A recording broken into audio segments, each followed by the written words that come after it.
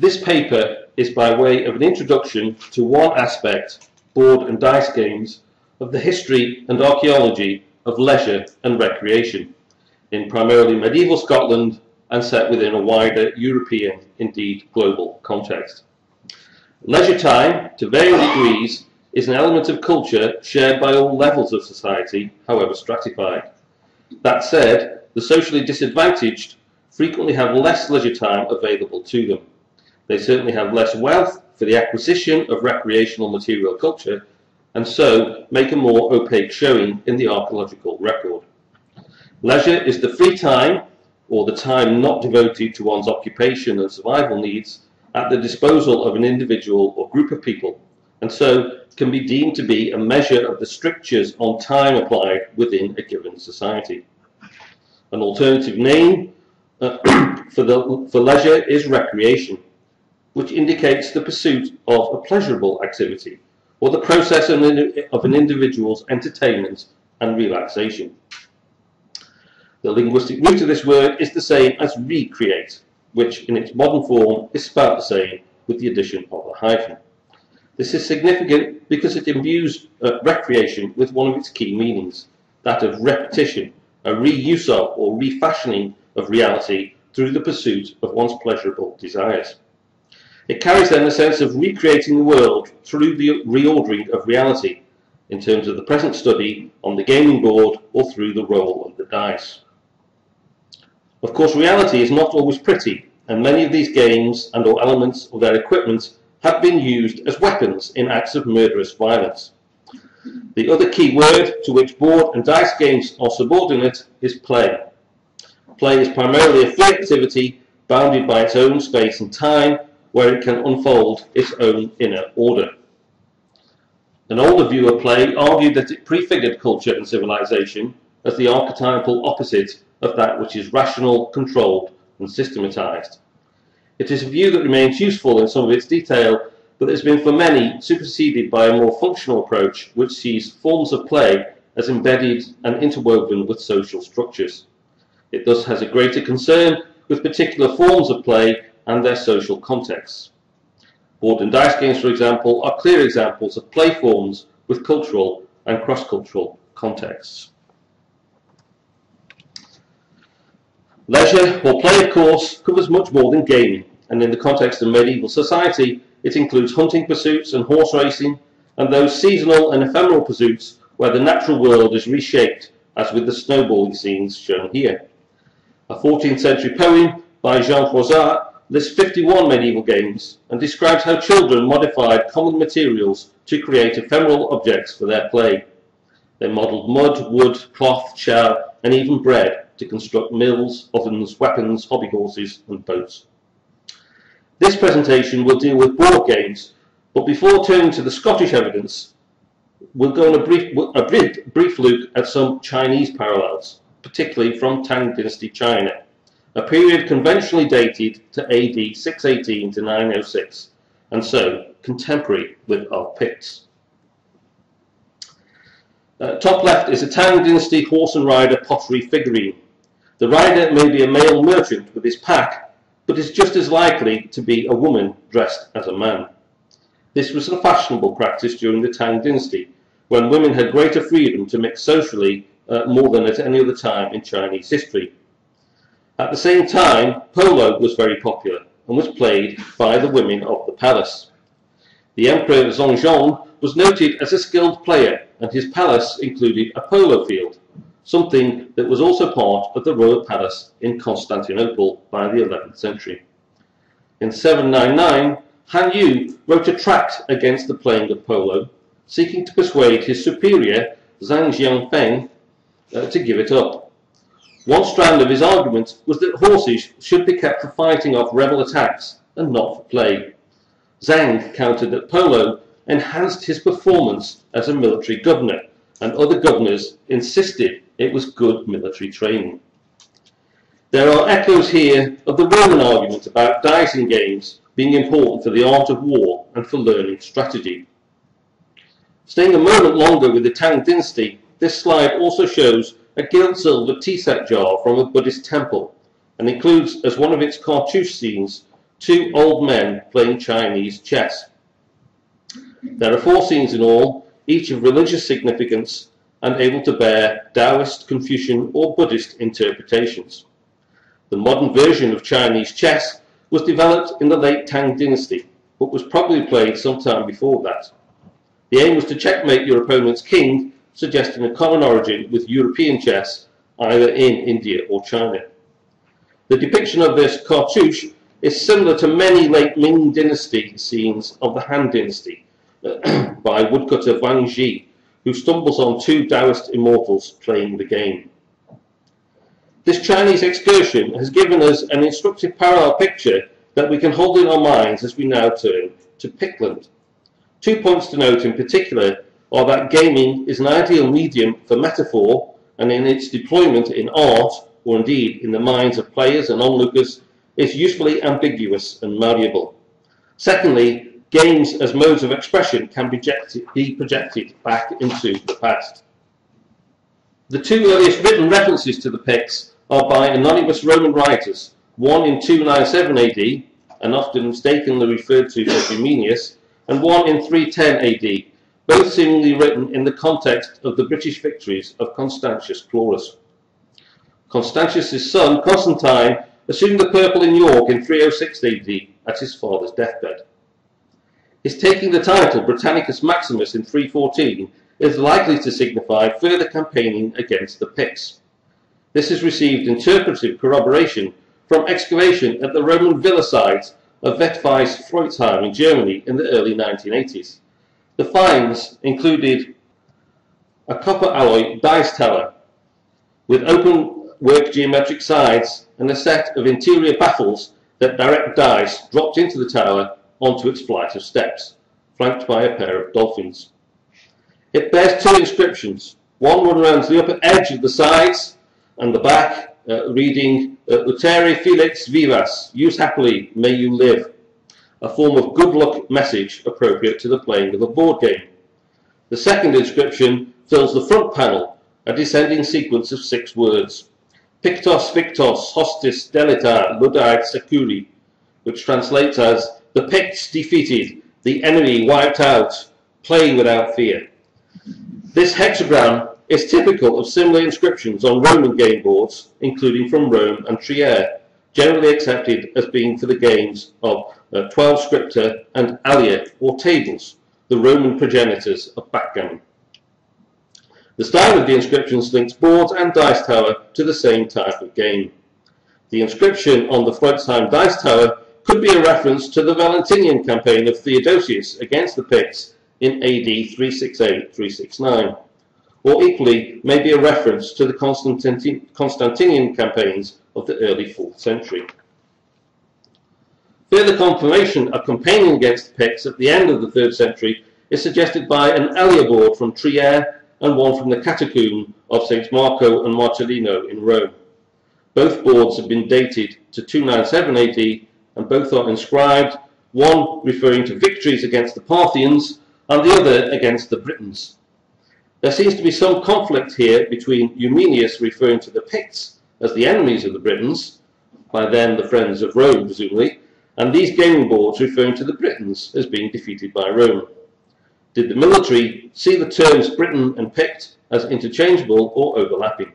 Or do we read these boards as a very specific reference to the Britons of the usurper Emperor Electus, whom Constantius defeated in 296 AD?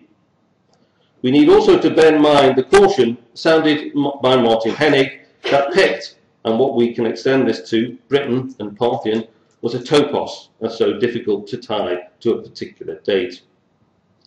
Returning to Britain, the evidence for Roman gaming is prolific, not only from military sites.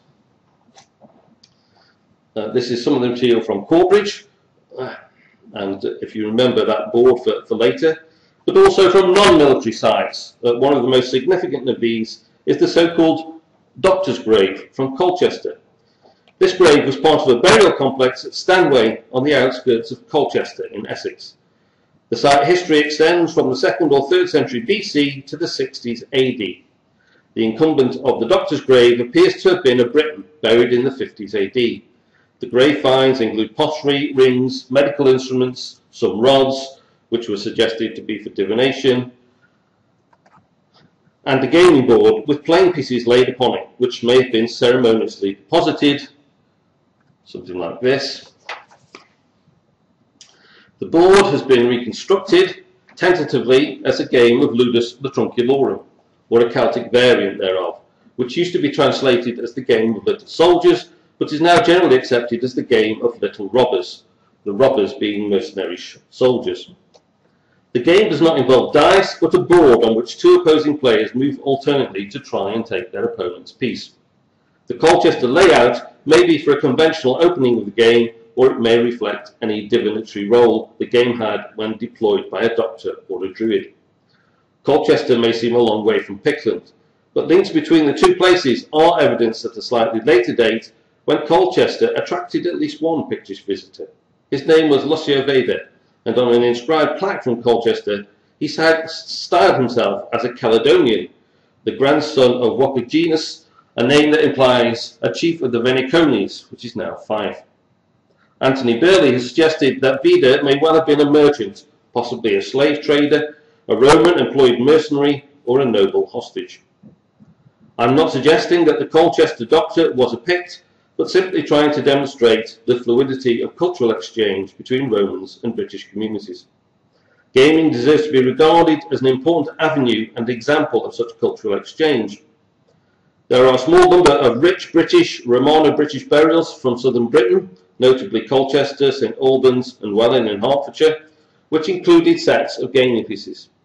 The rarity of such burials is taken as a sign of their social exclusivity. There are indications of a similar inclusion of game material in some elite burials in Pickland, perhaps the best example of which is that from Walkmill near Tarland in Aberdeenshire, the former site of a stone circle where a kiss burial was found in 1898. The finds included 7 brownish quartzite counters, 4 dark blue glass counters and 2 vari-coloured counters. The style of these pieces makes them typical Roman gaming counters. Unfortunately, the precise details of the context were not recorded, their finding being accidental. We know they were associated with a burial and that the other finds included a miniature bronze cauldron. The group is dated broadly to the first half of the first millennium AD. There seems no doubt that the incumbent was a Pict, one that was a consumer of Roman material culture. Tarland is the most coherent and substantial group of Roman counters from non-Roman contexts in Scotland. Just this week, in fact, I've had some hot off-the-press news from Richard Bradley, who led an excavation at Tarland Stone Circle last September, and on the perimeter of the circle found 2 further graves. One was stone-lined and contained another set of gaming pieces, 10 pebbles and a shell counter, plus a penannular brooch very similar to the one found over 100 years ago. The other grave had an oak plank along its base, which was probably all that survived of a coffin. There are several other pieces known from various sites in Scotland, including Traquair-in-Law, Camlon and Buccleuch, all of them demonstrative of contact with Rome. On the presently available evidence, the idea that board games were an innovation stemming from contact with Rome has a lot going for it. Even the most clearly non-Roman elements of the gaming assemblage from Scotland, the parallelopipe dice, stone balls and various sized stone discs, have complexities of function and chronology which make their meaning opaque.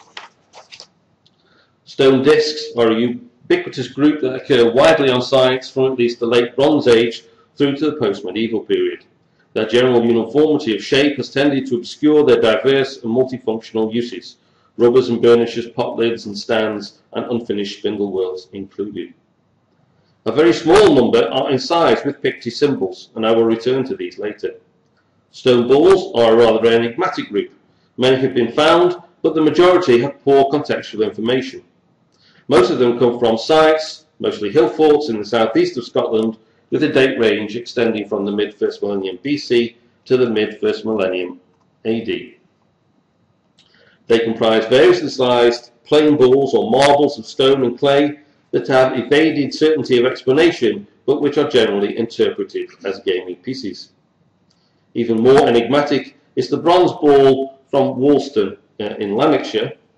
This small ball is decorated with tripartite coils some ending in birds' heads, some in knobs, and which Robert Stevenson suggested could be 7th century AD in date. I note in passing that the Irish tale cycle, the Táin Bú Cúailnge, makes reference to hurley balls of both bronze and silver, though these have been regarded as fantastical.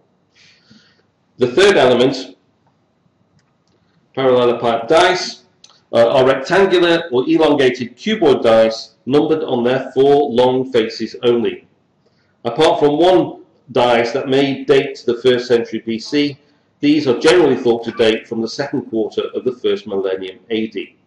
However, the greater number of such dice are from unstratified contexts. This dating scheme has not been radically changed by the excavation of Scalloway Rock during the late 1980s. Here 4 such dice were recovered and dated to the end of Phase 2, which ran from 100 BC to AD 500. The distribution of these dice in Scotland is, with the exception of 2 from Caithness, confined to the Western and Northern Isles. It can be tempting to see this as a cultural indicator, but it may equally be an indication of the availability of raw materials, with mainland dice predominantly made of wood and so less likely to survive in the archaeological record. We can probably accept these 3 elements, dice, discs and balls, as the closest thing we have to indigenous gaming equipment, but they are not unique to Scotland. Present evidence does not indicate the existence of any indigenous gaming boards, either from indigenous or Roman sites. Were they in use, we might expect them to turn up on Roman as well as on indigenous sites. Cultural interaction is after all a two-way street, and the Romans were great assimilators, not just of other people's deities. Recent excavations of the 4th century Roman fort at Abu Shah in Egypt revealed 20 gaming boards and a dedicated gaming room. The games evidenced are typically Roman and seen elsewhere in the empire, but half the boards at Abu Shah are for the game Mancala, which is an African game that may have originated in pre-dynastic Egypt. It was clearly adopted by the Roman garrison, though this may be because it included Egyptian or African troops. The label Roman then can be ethnically obscuring, if another example of assimilation, and warns us against the simplistic application of the term Roman as a mark of identity. A lack of gaming boards in pre-Roman North Europe received some, admittedly cautious support from Tacitus and his account of the Germans, whose gaming he describes thus: "They play at dice, surprisingly enough, when they are sober, making a serious business of it, and they are so reckless in their anxiety to win, however often they lose, that when everything else is gone, they will stake their personal liberty on a last decisive throw. A loser willingly discharges his debt by becoming a slave. Even though he may be the younger and stronger man, he allows himself to be bound and sold by the winner. Such is their stubborn persistence in a vicious practice, though they call it honour. Slaves of this description are disposed of by way of trade, since even their owners want to escape the shame of such a victory." It seems reasonably clear now that the Roman expansion in Europe was accompanied by the spread of board games, a theme that Catherine Forsyth and I have recently explored in detail in a paper in Antiquity. On the continent, Roman introduced kit including 3, 6 and 9 men's Morris, founders-sized boards, in addition to the same range of material as from Britain, namely the kinds of counters we've been discussing.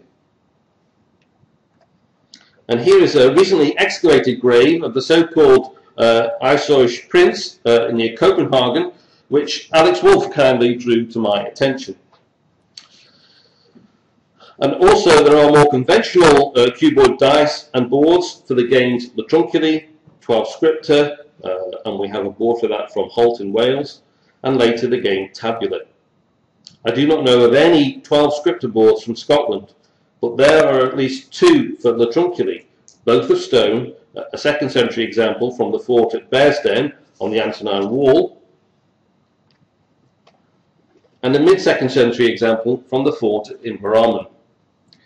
12 Scripter was a race game for 2 players around a board of 3 rows or 12 lines, later joined by a variation known as Alia, which deployed 2 rows instead of 3, but with the moves still controlled by dice or knucklebones, which was certainly being widely played by the time of the Emperor Claudius, of whose addiction to the game, Suetonius writes, he published a book on the subject and used to play while out driving on a special board fitted to his carriage, which prevented the game from upsetting. And that's presumably a reference to a pegged board, a few of which we'll see later. As a term, alia initially meant lots in general, either dice or knuckle bones, but later came to mean the game described above, the early version of backgammon. By the 4th century, the name in wide currency had changed to tabula, which simply means board or plank, and perhaps indicates the prevalence of wooden boards, a contrast with the surviving archaeological evidence, which in the main is of stone boards. The Latin name developed a wide currency and was adopted into several languages, including Spanish, Italian, Greek, German, Swedish, Anglo-Saxon, and Welsh. These are all plural versions of the name. The game was also called, so called because tabula referred to the separate quarters of the board. The boards as a whole came to take the form of 2 separate halves hinged together. Tabulae also came to refer to the playing pieces or tablesmen. This discussion of nomenclature is useful because it brings into play one of the difficulties of the evidence, the often non-specific naming of board games, the giving of new names to old games, and the maintaining of old names for new games. The tafel group in Britain and Scandinavia, for example, includes the variant Kneffertafel or King's Table. This is not the application of the generic tabular name to a backgammon variant, but a game that is in fact more like the trunculi, in that the pieces move in the same way and capture by sandwiching an opponent's piece between 2 of your own men. In Heffertafel, a king piece and his defenders occupy the centre of the board, whilst the attacking and numerically superior force occupies the edges. To win, the king must reach one of the 4 safe corner squares. The attacker seeks to neutralise the king by surrounding him on 4 sides. In the Gaelic world of Ireland and Dalrieta, there is uncertainty about what the game was called. The names Fithcal and Brandub are used in a number of sources, but in a rather, again, vague way. Fithcal simply means wood sets, and it feels like an equivalent to tables just meaning wooden board, both signifying no more than that wooden board. Brandub means black raven, which could possibly be a reference to a key piece in the game. In later medieval texts, Fithcal gets translated as chess, a new game with an old name. From Ireland, we have the most spectacular surviving example of a Kneffertafel board from the Crannog side of Ballinderry and dating to the 10th century. The marking out of the important squares suggests that Kneffertafel is the game. The board is made of yew wood and the holes are for pegged pieces, giving them greater stability either on land, remember Claudius's coach, or at sea, which was of course the communication superhighway of the insular world.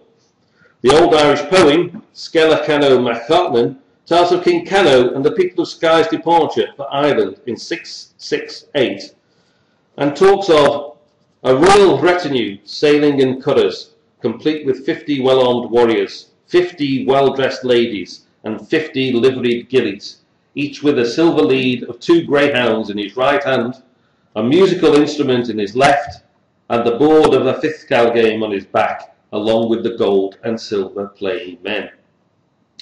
From Pickland we have, dating to the 8th and 9th century, several far less elaborate, incised and graffiti examples of such boards, including those from Bursay, Howe and Bucoy on Orkney, and similar from Pictish levels at Jarlshof and Shetland.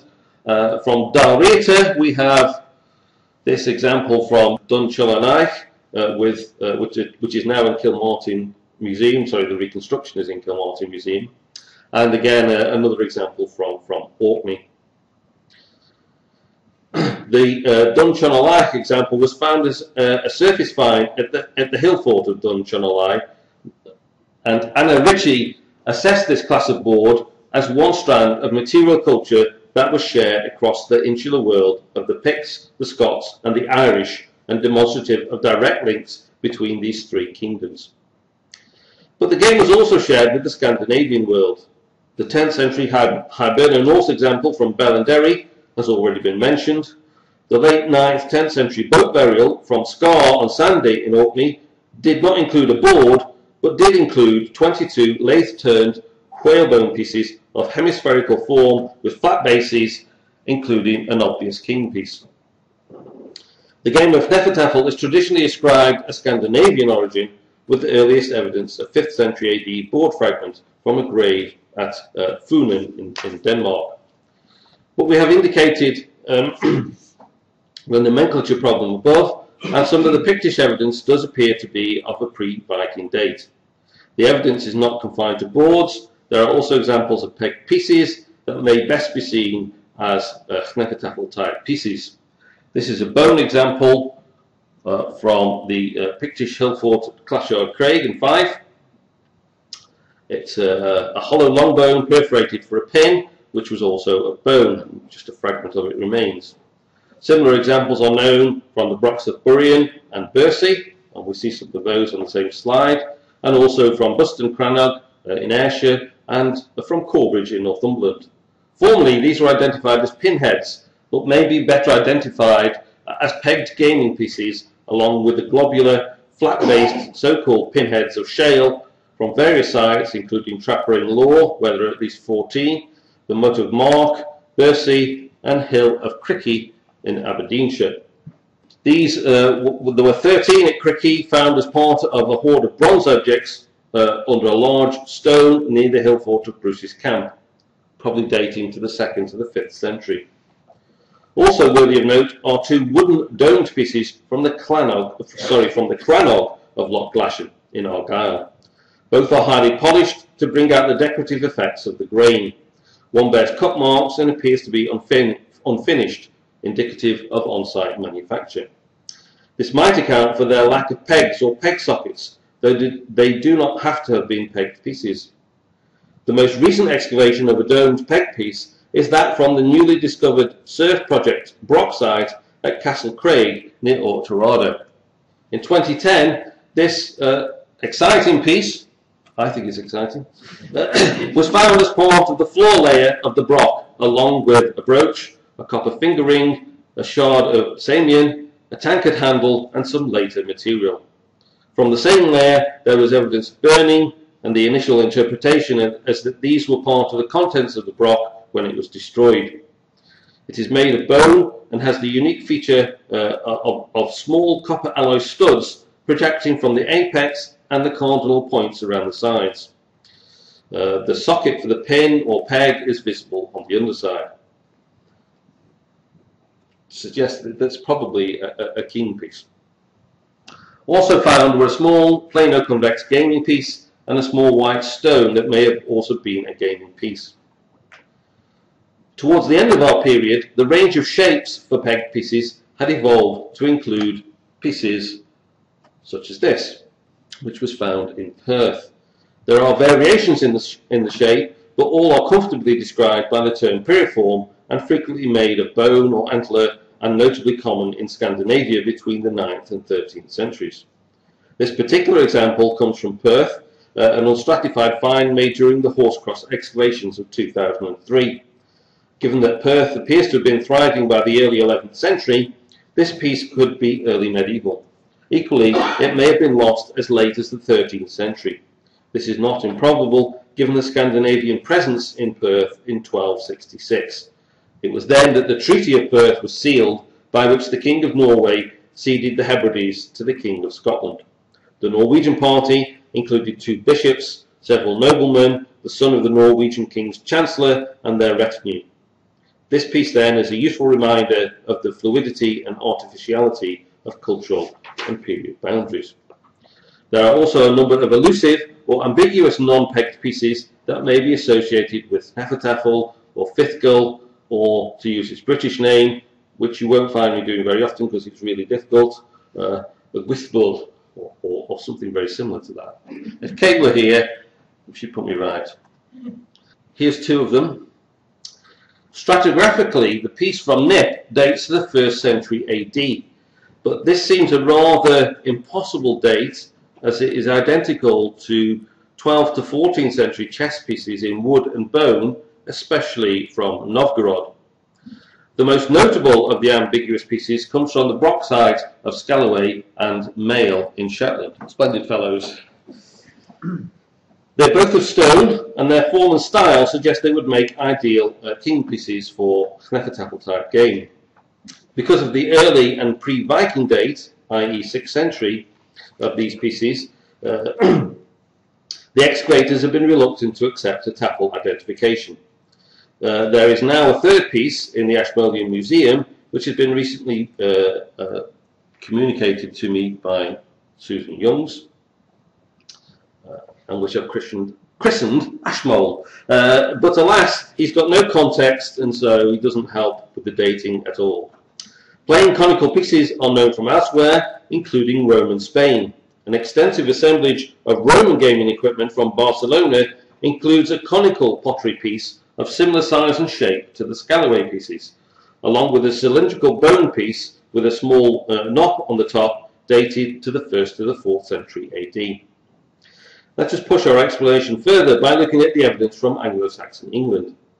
One of the commonest forms of pre-8th century gaming evidence is sets of counters, usually of bone, from several inhumation and cremation cemeteries. Their range encompasses Kent to Northumbria. The counters are invariably plano-convex in form, sometimes bearing dots or similar markings on their upper surface. There are substantial numbers of them in total, but usually they're a small proportion of the finds from any one cemetery site. At Spong Hill in Norfolk, for example, counters come from less than 50 of the 1,000 burial urns. Where it is possible to tell, generally they are associated with male burials, though occasionally, but nothing like a complete set, with female burials. Such pieces, along with other types of occasional reused Roman pieces, were fully considered by Susan Youngs in her contribution to the Sutton Hoo final excavation report. She observed that the counters were unlike Roman bone counters, and so probably not influenced by Roman models. That said, even within Roman models, particularly glass and bone counters, there is a marked difference, so I think there's room for manoeuvre there. Across the Roman and Anglo-Saxon series, there is a similarity of size, and the surviving sets or near sets are similarly proportioned. Youngs does find other correlations with Roman gaming. In the Saxon homeland, a richly finished Germanic grave of around 300 AD from Leonas in Saxony includes black and white glass counters found on a double-sided board. The two games marked out were 12 scripta and Latrunculi. Of 4 fragments of 5th century boards from Denmark, 3 are for tabula and the 4th is Latrunculi.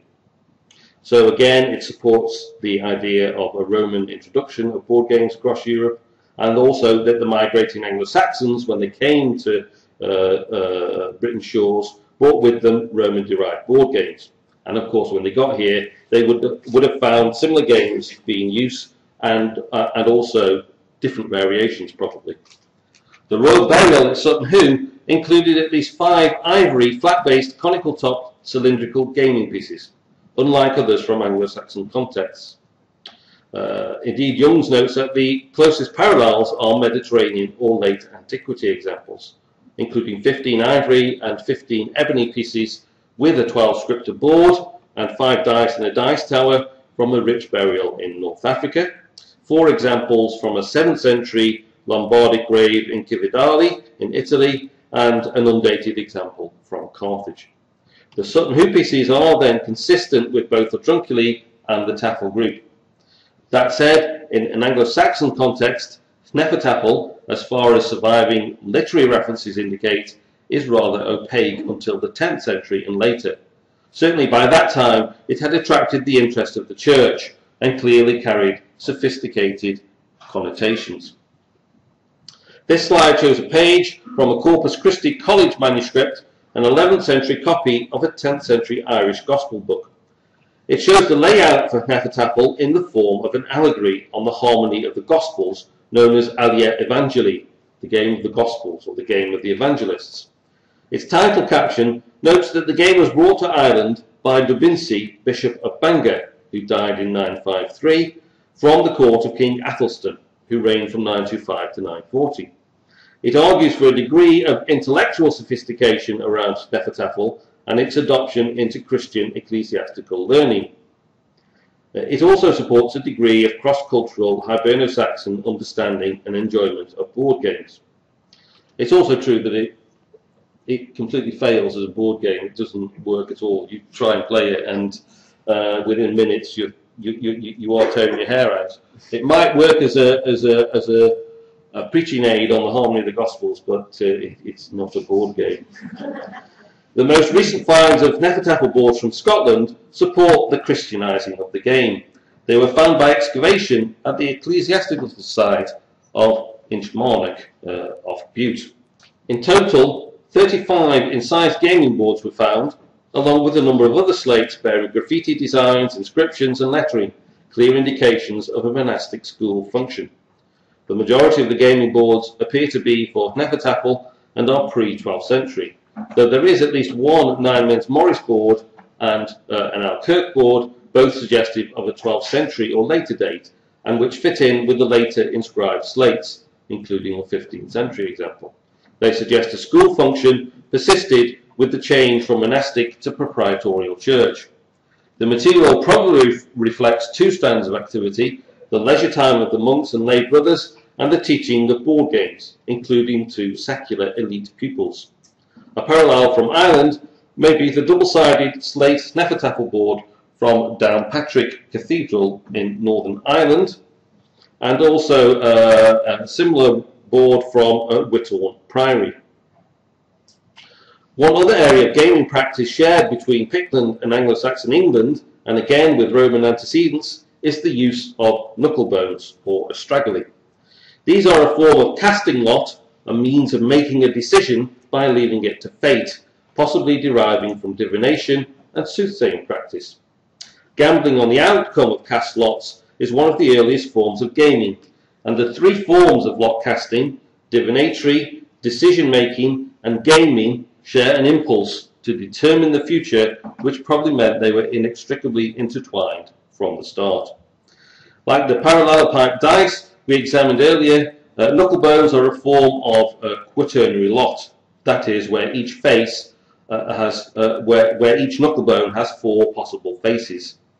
The word comes from the Greek for knucklebone, astragali, particularly those of sheep and goats. Their irregular shape means that on a hard surface, four outcomes are possible, and these are traditionally designated as flat, concave, convex, and sinuous, and associated with the numbers 1, 3, 4, and 6. The Romans called them talus if they were actual knucklebones, and alia if they were artificial ones made of wood, metal, and other materials. The Romans used the 1, 3, 4, and 6 numbering in race and dice games, including 12 scripter. Knucklebones have been found in early Anglo-Saxon contexts, notably the 6th century cremation cemetery of Caister by Norwich, where urn N59 held at least 36. 15 of them were sheep and 2 roe deer, and one of the deer ones was inscribed with runes. Found with them were 33 bone counters. Whilst the presence of knucklebones suggests the possibility of magical divination through lot casting, it's perhaps more likely that the numbers involved meant they were being used as playing pieces. There are several examples of knucklebones from sites in the Northern Isles. Perhaps the most notable is the 3, a magical number, again raising the prospect of divination, from the Brook of Buryan, North Ronaldsay in Orkney, where they were also found with 3 parallel pipe dice and 3 conical style gaming pieces. Like the Caister astragali, 2 of the Buryan knucklebones are distinctively marked, one with a crescent and V-rod on one broad face, and a disc with an indented rectangle on the other. The second has a confused looking design which is not adequately been deciphered.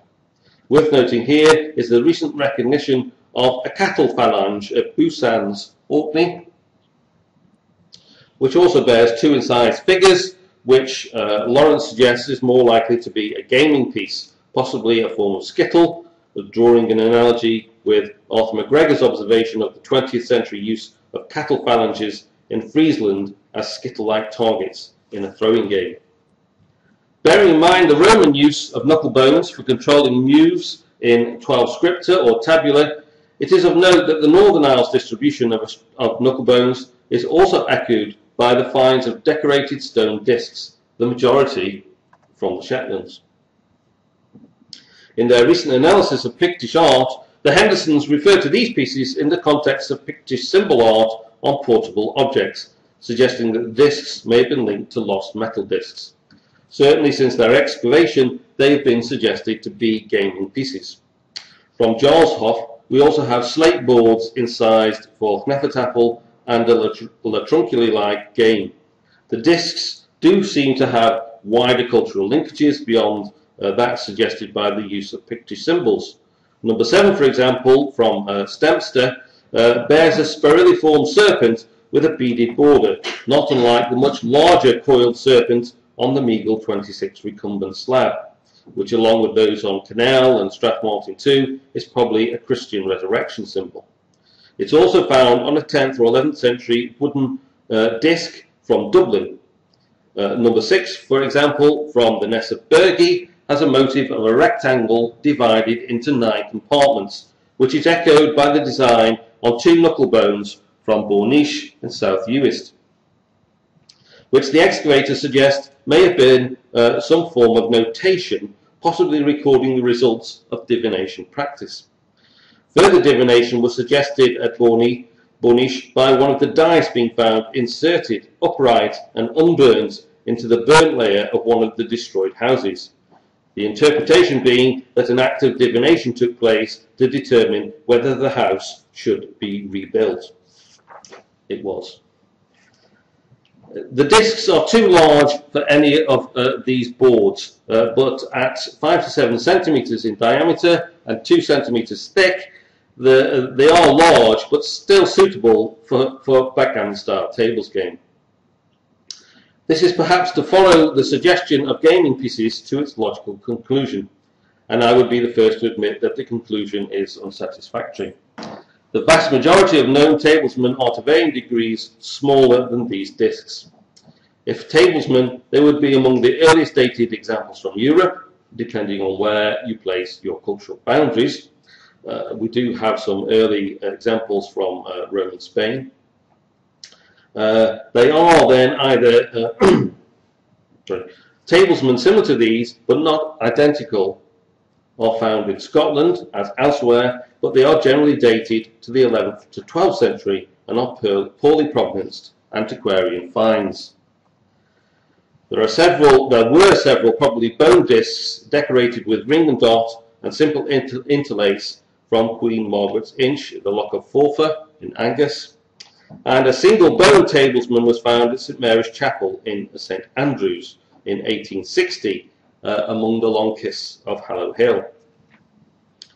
These are not as spectacular as the late 11th century Gloucester tabular set. Here we see the pieces, 6 of the 30 pieces, and a drawing of the board from Gloucester, and alongside it a church capital showing a similar board from Toulouse. The Gloucester board, with what we might call its insular art inheritance, and the 11th century capital carving from Toulouse, shown with it in this slide, demonstrate that the medieval variant of tables was well established by the 11th century. Even if we retain the 11th century dating of the St Andrews and the Forfar pieces, we can still see them as part of a European style of tablesman visible in the archaeological record by the 9th century, leaving aside the earlier Roman examples. The earliest is a piece from Mikulčice in Czechoslovakia, which bears a crouching archer on one side and a pair of fabulous reptiles on the other. The earliest ring and dot type appears to be an example from the Isle of Aumont in the northeast of France, which is 11th century. And it was found with 2 antler discs, one showing 2 fabulous beasts and the other an equal-armed cross with expanded terminals set within a series of concentric circles. A 10th or 11th century example excavated in Dublin is carved in the late style which Lang described as reflecting the West Viking animal ornament in the Irish Sea province, but that its image of a beast devouring a man is unique. Well, It is perhaps less unique if regarded as part of the inheritance from insular art. Picture shark, for example, has a number of men being either swallowed or vomited from the mouth of the fabulous beast. The Dublin piece can be regarded as indicative of the social penetration of such art, though not necessarily to a universally accepted reception of its meaning. The only other early Scottish tablesmen known to me are the examples from the Lewis gaming hoard, also shown in this slide. They are the less well-known component of the Lewis hoard, the chess pieces of which have an iconic status. An iconic status that is reflected, for example, in their inspiration for the animated children's classic Nog in the Nog,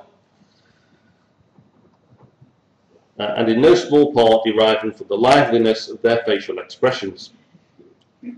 Remote seeming now, back in the medieval period, Lewis was well connected on that North Sea superhighway, with strong links to the rest of Scotland, to Ireland and to the Scandinavian world.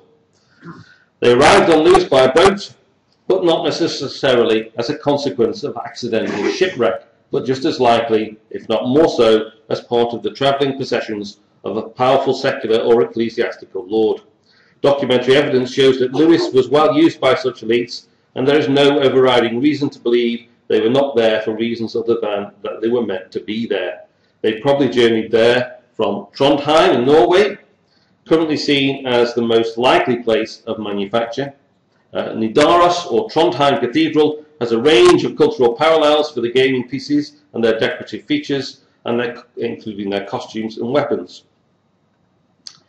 And these include details of the 12th to early 13th century East End blind arcading in the cathedral, a marble tombstone with a Lewis-style pudding bowl helmet, and similar helmets on the St. Olaf altar frontal. All of this combined with details of the ecclesiastical costumes, the weapons, the presence of a similar chess piece from Trondheim, unfortunately now lost, and several other elements to suggest Trondheim as the workshop and a production date in the late 12th or early 13th century. Other finds of chess pieces are rare in Scotland, but they have a wide geographical spread. Here you see the three possibly early abstract pieces, which may be 12th century in date, but equally may be a little later. Abstract pieces remain fashionable throughout the medieval period. Later pieces of the 13th to 14th century comprise four pieces, including this walrus ivory king piece from Dunstafnage Castle, recorded in the 18th century, and from the east coast, this abstract jet bishop from Neil Vennel in Perth. The chess pieces from Perth and Orkney are the only two from urban contexts in Scotland, and which we can set beside the bone piece, probably linked to Coldingham Priory, indicating a somewhat wider social spread than those from elite castle sites. Later pieces are much rarer finds. That the status of the game of chess was maintained, though, is indicated by the variety of text references. These include inventories, romance tales, and moral treatises, many of 16th century date. There are several other games popular in the later medieval period. The material excavated at the court site of Finlaggan on Islay introduces us to the key elements. It includes a signal fragment of a graffito gaming board, incised on a slate. Its use as a gaming board presumably predates any use as a building slate, possibly having been scratched out to pass the time during or prior to construction work. It's probably a fragment from an Alkirk board. This is a war or leaping capture game widely played in Mediterranean and Asian cultures. Its name derived from an Arabic game introduced to Spain. Incised or graffiti Alkirk boards are comparatively rare in Britain. There are at least two other Scottish examples, again slate incised from Dundonald Castle and from the Lumbey Church in Angus. There may be a variant or incomplete example from Carrick Castle, which we'll see in a very short while. Alkirk has parallels with the chase game of fox and geese, which was known as Tod and Lambs in Scotland. The Spanish variant of this, known as Catch the Hare, is recorded in an important manuscript of 1283 as being played on the Alkirk board. The Finlaggan excavations also recovered three bone playing pieces, readily identifiable as tablesmen, used in a group of games derived from the Roman game of tabula and surviving today as backgammon. We have heard a little bit about tables already. It was popular throughout the medieval period from at least the 10th century onwards, as evidenced by the finds of pieces and boards. We've already mentioned the Gloucester one, but he's also a misericord from Manchester Cathedral, which shows the game in a public house context. Two smaller decorated Finlaggan pieces were found together. Their contrasting zoomorphic and interlaced designs could represent opposing sides of the same set of pieces or elements from two separate sets distinguished by colour. From Scotland, we have a small tally of figurative bone gaming pieces. They include examples from Ione Abbey, the Bishop's Palace Kirkwall, Dalcross Castle, Stonehaven, Urquhart Castle and Melrose Abbey. The animals and monsters depicted include mermaids, rabbits, a grotesque, a horseman, a centaur and an eagle. From Rothsay Castle, Bute, comes a bone tablesman decorated with a floral motif within concentric circles, comparable to wooden examples from Threave and Perth. And this is the Perth example on the right. Also of note for this discussion is a stone disc from Carrick Castle, Argyll, which is crudely decorated with the head of a queen. This could be imitating the more elaborate bone tablesman described above, though it's also possible that this represents an improvised queen piece for a low-status chess set. Note also, top left, the probable Alkirk board fragment. The larger Finlaggan piece, which I don't have a slide of, has its upper surface incised with two concentric circles and a central compass point within a small circle. This simple decoration distinguishes it from the other two bone playing pieces and again is consistent with a wider set of such pieces. These simpler forms of tablesmen come in a variety of materials: skeletal, stone, reused pottery and wood, with a variety of ring and dot and or concentric circle decoration. Examples across these various media include the tablesmen from the Lewis Hoard and pieces from the Perth High Street, and also examples from Urquhart Castle and from Aberdeen. They range in date from the 12th to the 15th century. Outside Scotland, the picture is similar, and a brief list could cite Goltho, Lochore Castle, London, York and Trondheim. This slide also shows some of the cruder stone and pottery counters from Perth, which will have to suffice to illustrate other elements of the range of gaming pieces used. The larger Finlaggan piece may, like the series of stone discs from the site, indicate gaming practice across all social levels. The Lord of the Isles and his court were, like their prize sets of chess and tables, peripatetic, and their occupation of Finlaggan, unlike the poorer quality material culture of the permanent occupants, who kept the site maintained and ticking over in readiness for the Lord's return. Tables and chess often went together. On the eve of the assassination of James I in 1437 in the Dominican Friary in Perth, accounts record how the court entertained itself, amongst other means, by playing chess and tables. Merrill's or Nine Men's Morris was one of the most popular medieval board games. In terms of archaeological evidence, the boards most often survive as graffiti-incised designs on stone. In Scotland, there's a strong monastic distribution, with boards known from Arbroath, Dryborough and Jedburgh Abbeys, from Inchmarnock and St Magnus Cathedral in Kirkwall. The game was played by Romans and Vikings, but the known British examples do not date with any certainty earlier than the 11th or 12th century. The accepted convention is that the game was a Norman introduction to mainland Britain. The Normans played the game, though, presumably because their Viking forebears did. The evidence for the game in pre-11th century Normandy, however, is very opaque. The picture I have painted tonight of the types of games, their kit and material and their social context has exposed only a small part of the evidence. Finds continue to be made, and just as importantly, there are assemblages overlooked in cursory excavation reports. So here's a very quick look at the equipment from Threave Castle, excavated back in the 1970s, but with its gaming kit massively overlooked at the time and barely noticeable in the published report. We have a variety of evidence here, notably a building slate incised with an Alkirk board, and I'm sure other board designs probably lie unrecognised on the site's slate assemblage. Shown on it here are a small wooden chess piece and a bone counter, and strikingly similar material from a European castle, including Hämeenlinna in Finland. I mentioned 3 briefly earlier for its wooden counter with a floral motif. Here it is, alongside a smaller version in stone. Some of the range of other stone discs are also shown here, along with a bone die. In order to bring things to a close, it is to an aspect of dicing that I now turn. The medieval moral concern with the use of dice, a classic example of a cultural pursuit that attracted both praise and condemnation.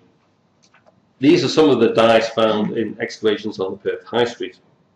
Games were the subject of legal attention because they were amenable to gambling and could also engender violence. Gambling was most readily associated with dice and was seen to lead to theft, brawling and murder. Gambling was perceived as an attack on sustenance and sociability, on production, on commerce and on the family. These problems are neatly summarised in Chaucer's word picture of tavern life and gambling in the Pardoner's Tale.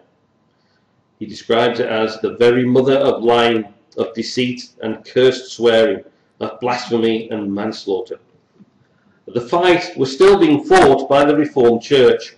An entry for November 11th, 1611 in the Kirk Session Register of St John's, Perth, records the account of an informer recounting his Sunday time spent gambling with dice and drinking in the house of Walter Young, who was a deacon of the Kirk.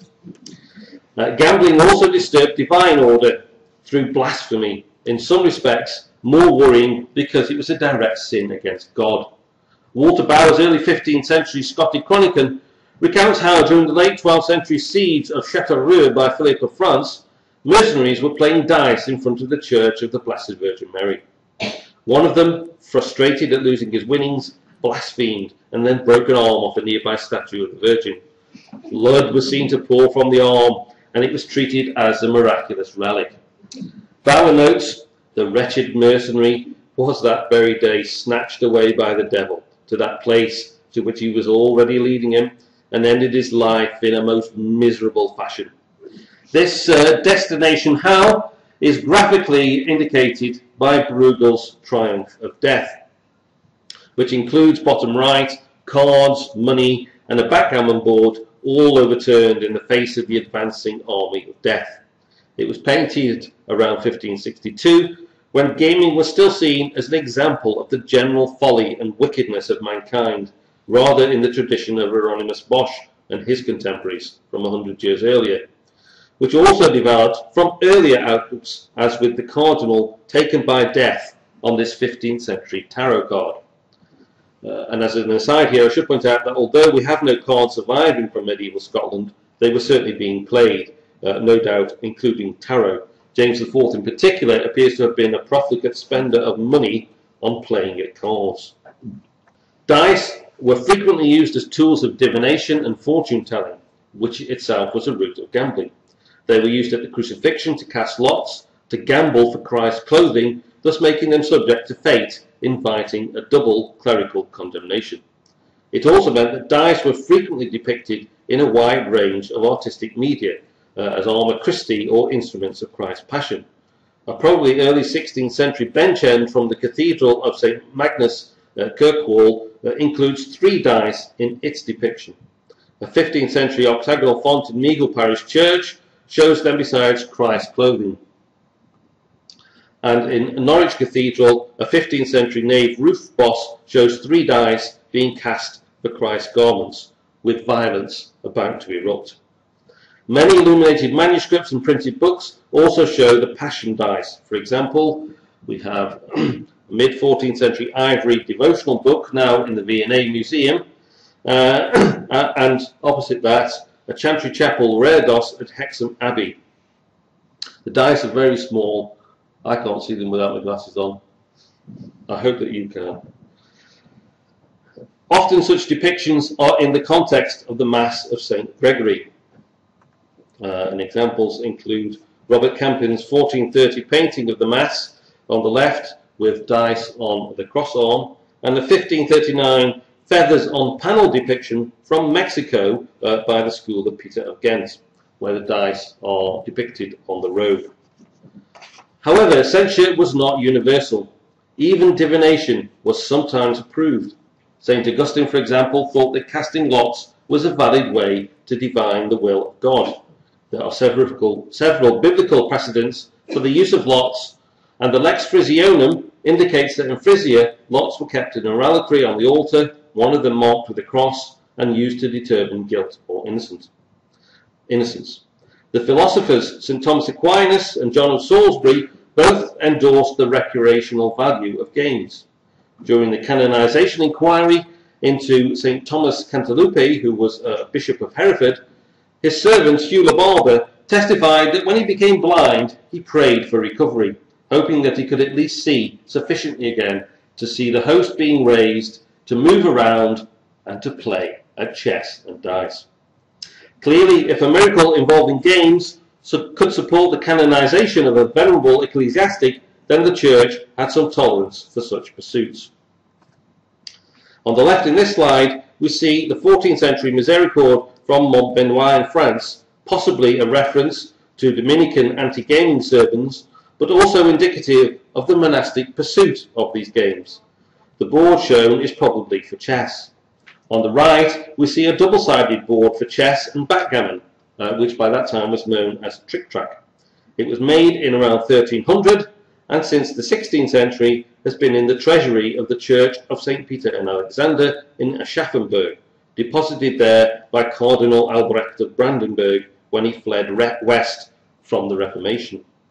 It is probably the St. Rupert's gaming board listed in a relic list. It was also used as a reliquary, having on its edges glass compartments for keeping relics. This may not be an isolated instance of such a gaming and cult of saints crossover. Here we see the 14th or 15th century reliquary known as Charlemagne's chess set from the Collegiate Church of Santa Maria in Roncesvalles in Spain. The late 11th century chess pieces from South Italy, for many centuries in the treasury of Saint-Denis in Paris, were similarly known as Charlemagne's chessmen, possibly because they were perceived as relics of Charlemagne. They had in fact nothing to do with him. That's not the point. It's a rather conventional stereotype to suggest that archaeologists find inspiration in beer. But without this estimable bottle of ale from Brittany, I would not have this lead on a further link between saints and games. This time, St. Paten, whose chief cult centre was Varnes. One of his aides is clearly holding a chessboard. I'm still pursuing the details of this episode, but it chimes with the story of Raymond de Montpezat. Raymond was delivered from prison by St. Foy, and in token of the miracle, he took a chessboard which was hanging on the wall of his dungeon and gave it to the shrine of St. Foy in Caen. It may be that the series of lead badges from the Netherlands depicting gaming boards, and which I previously interpreted as an indication of the social spread of the game, counter to the late medieval satire of chess being the game of church and aristocratic elites, have something to do with pilgrimage after all. This apparent contradiction between seeing gaming as both evil and good should occasion no surprise, being yet another everyday manifestation of the thread or paradox of binary oppositions that runs through medieval culture. Finally, I hope that this discussion has demonstrated the value of playing the game of chasing down the wider social relevance and contexts of board and dice games. I hope that you will also agree that this has been done in the light of the fundamental relevance of the material in demonstrating the human propensity for play, that subtle combination of recreation and recreation, escaping the world and refashioning it to our liking. It is about being and becoming. Thank you very much.